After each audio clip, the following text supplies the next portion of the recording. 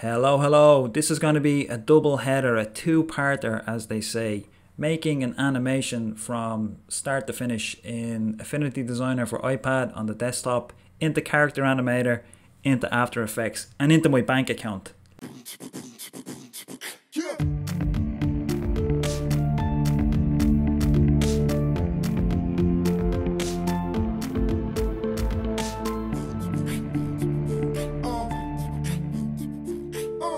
This project, I recorded all of this project because I think this is my swan song, or my seagull's song, because I'm hanging up my hat, at least for a couple of years while I get back into making comics. Clamnotes.com has been retooled to back where it started, a personal website for my comic work, and I'm stopping being an agency. For about 6 years I've been taking on all manner of clients, all manner of annoying clients. You know who you are. You're horrible at what you do. You're horrible to deal with. I have some great clients. This particular animation that we're making today is for my favorite client. They're fantastic. They're cool. They get me. I get them. There's never any problems with them. But the majority of clients are just a pain in the hole. I am working on a couple of new projects in the comic field. And please go to clamnotes.com, get on the mailing list, because I'm sure by the time you're watching this, the book has been released. Links below. Cheers. So this is the script from the client, which I rescued from the bin this morning. So I'll take these, make little notes on them, send them back, and then move on to sketches. And you'll notice that the first character design is done in Procreate and not Affinity. Even though I am Mr. Affinity Designer. I'm sure all Mr. Affinity Designer and Mrs. Affinity Designers do the same. The apps are great, but for immediate sketching, you can't compete with Procreate. And away we go. So I'm going to start off in real time. Now here's another quick sketch that I made, and this is a very stiff and awkward looking sketch, but we'll get back to that later. What I'm doing here is making the artboard background a nice blue. Then I'll take the bitmap layer and make that 25% opacity so I can draw over and under it. Now, as I was saying, this is a stiff sketch, but it was for me to see what components, how many components I need to make to actually make them move. But it's good to get the crap sketches out of the way at the very beginning, because a mistake that a lot of people make, especially when they're drawing traditionally with pencil and paper, is to keep rubbing out or erasing their mistakes. But it's good to keep your mistakes on the screen so you can see how far or how much you've evolved and what you don't want to see. And the final characters that we use are a lot better than this. So mostly I'm using the pen tool with the Apple Pencil, and yeah, you can build up a great speed. You can do the point by point, which I'm doing here, click click click, or you can use the pencil like that. Lovely. When you're making eyes for a character, it's different for animation. For a character design, they can be two different sizes. Like here you can see I made, see that I resized one pupil. When you're doing it for animation, that's not recommended. But at this stage, I just want to send these off to the client for approval so I can get cracking on animating. So the process goes, the script, the storyboards, which we'll cover later. Or sorry, the script, initial character designs, then the storyboards, then the final character designs. Then once that's approved, you get into the rigging, which is making them ready for animation. Now later on in this video, and I think it's going to be in part 2,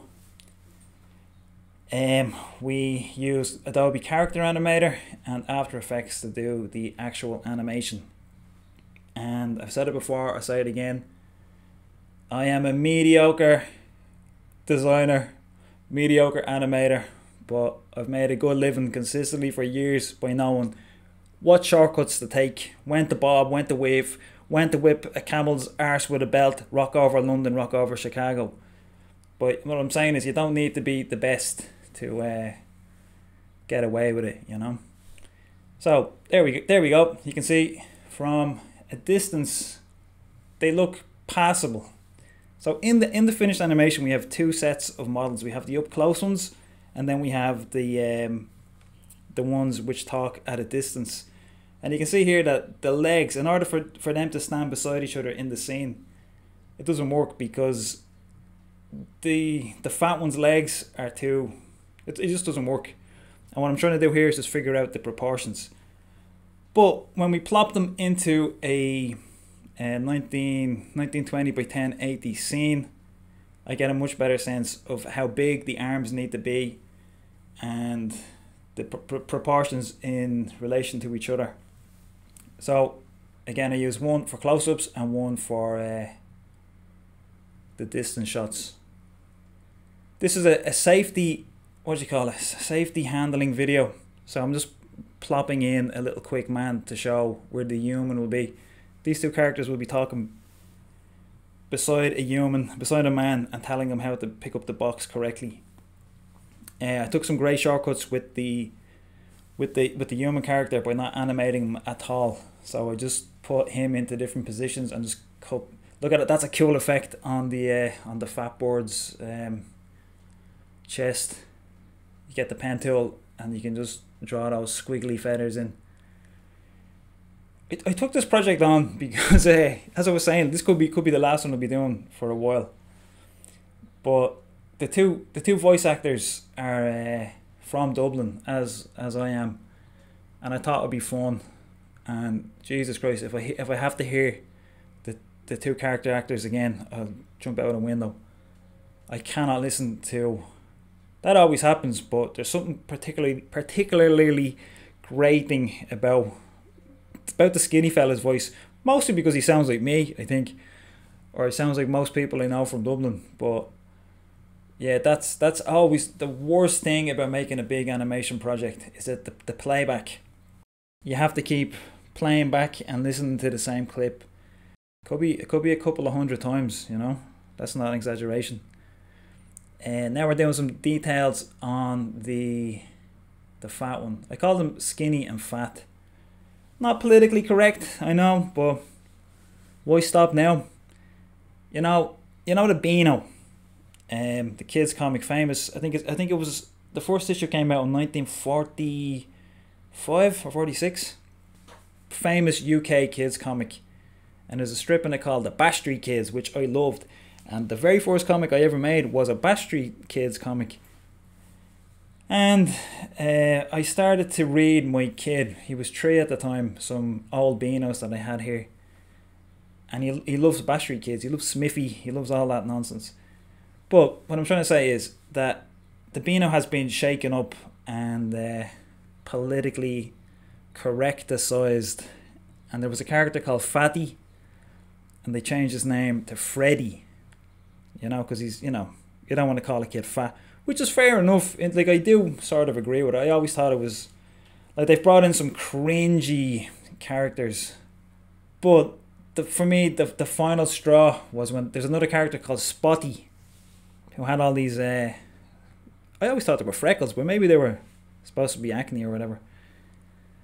They changed his name to, I can't remember. So the Fatty became Freddy. They put in 2 new characters, 2 girls, and they changed Spotty's name to, I don't know, Eddie or whatever. And that's when I cancelled my subscription, I have to say. So what I'm saying is, I call this character fat and skinny. And will I be pilloried for that? Probably. I don't know. I don't know anymore. At this stage, the characters are looking good, and you can see again that compared to the initial sketches, this looks very solid. And the whole process took 55 minutes. 55 minutes. Judging by all the clips that I recorded, it took 55 minutes to do all this, which is not bad. So like the most important thing is the character animation, and that was actually the easiest part for me. The hardest part for this project was, so I used Character Animator to save time, but because that uses a thing called Dynamic Link, which connects Character Animator to After Effects, it just slowed down the file so much, and the render time was horrible. So again, when you're making a video, you're playing things back, you're rendering things. Like I know for this, it took 15 full renders. You watch the whole thing again. So you're watching scene by scene, then you have to watch the whole thing again and again and again. That's the part that drives me crazy. This part is actually enjoyable and fun. And in the next part of the video, we're going to get into all the little sneaky animation tricks that I use to speed things up. Because you could spend your life putting in details or using tricks that nobody cares about, and it's a waste of time. And I pride myself on being incredibly, well, I say lazy, efficient. How about that? Efficient. You know, I'm using the corner tool there. See that? I love that effect. And yeah, looking good. So the next stage for me is to bring this over into the desktop version of Affinity, and once I get client approval, start rigging them. And that part I'm not crazy about. You see, I start putting details on his beak, but in the end, they had no characters. They had no details on their beak for animation reasons. But at this stage, I just want the client to sign off and speed things up. Beautiful rainy day here in Spain. It's been raining for 2 weeks, and it's horrible, you know. I didn't come here for this. I'm behind on my planting schedule. I'll get into that some other day, but I have a farm here, and yeah, the rain has messed me up. So, this messed me up. See what I did here? I put a brightness adjustment layer on the fat fella. And this ultimately messed me up because I had to recreate him. So he looks great in that beautiful grey browny colour. He looks great, but then when I went to rig him, I had to remake all of his bits. We'll come up to that. We'll come back to that later. Now I'm doing all the tiny little cool details, just clipping in rough shapes into even rougher shapes. I am the sloppiest of the sloppiest. So we'll leave it there for now. In the next video, we're going to make the storyboards. We're going to rig them. We're going to animate them in Adobe Character Animator. So stay tuned for the next part. Smash that like button, smash subscribe, and smash me in the face for saying this.